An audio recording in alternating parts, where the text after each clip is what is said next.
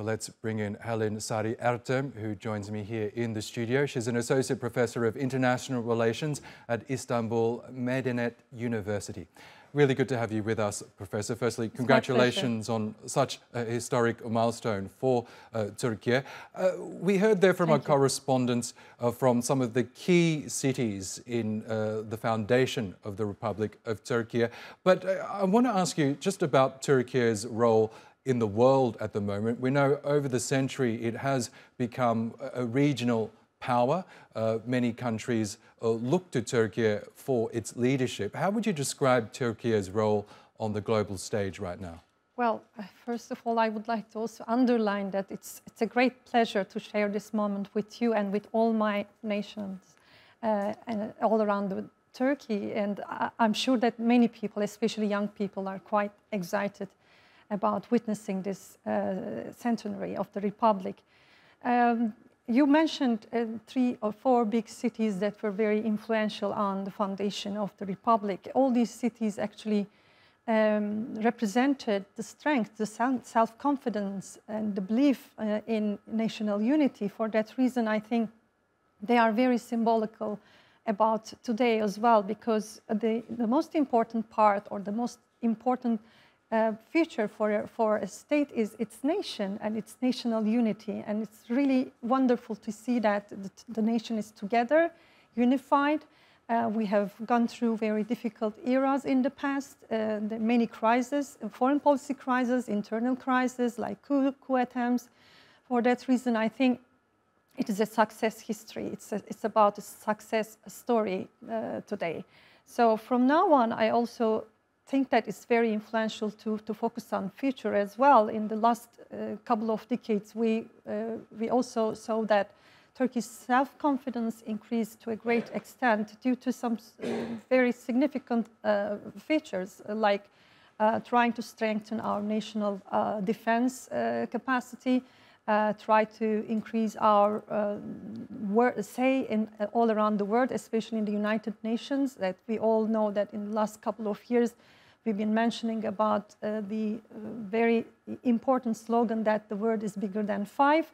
For that reason, I think Turkey has a special mission to represent, especially those nations and states which are not very well represented or equally represented on the world stage. At least we know that Turkey has a very strong belief that all these nations should have an equal say.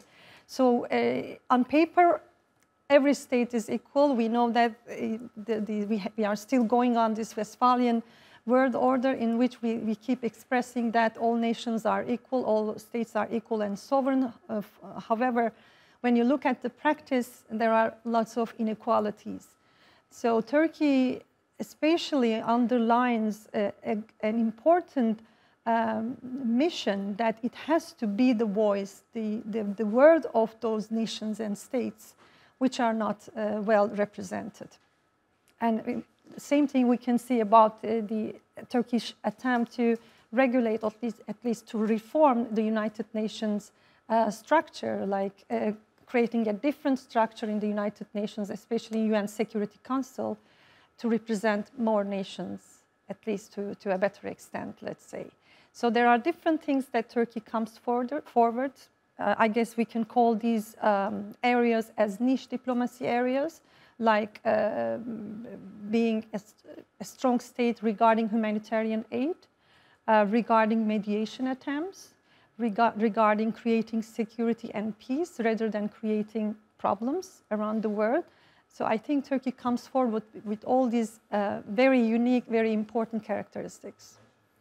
Yes, and Professor, looking ahead there, the Turkish president in his brief remarks in Ankara a moment ago was looking forward to the second century of the Turkish Republic. Obviously, a lot can happen in the next 100 years, sure. But what does the future hold now in terms of Turkey's role in the international community? Well, looking at all these crises which are coming one after the other, like Ukraine crisis, like the Palestinian-Israeli crisis we are having at the moment, I think we are once again seeing that the world is changing, especially the voice of Global South is increasing, and Turkey is among these Global South countries. And I think it will have a unique position regarding its geographical position, regarding its hybrid identity. In my point of view, this hybridness is a strength because we are at the conjuncture of different continents and different identity characteristics. Let's say we have people from the Balkans, from the Middle East, from the Caucasus, so it's a strength in my point of view. But the most important thing is that we are coming all together under the same flag, under the same nation, as a unity, as a unity which believes in the same future, in the same vision. And I think this we can call as our grand strategy for the future. And in the next coming century, hopefully Turkey will play a stronger role at the global stage. And I don't think that in this position Turkey has to choose either the West or the East. I think we will have a unique position that we can have a third way, which is your unique way. You know, it's the combination of everything, but it is with a vision, with a strong vision and self-confidence.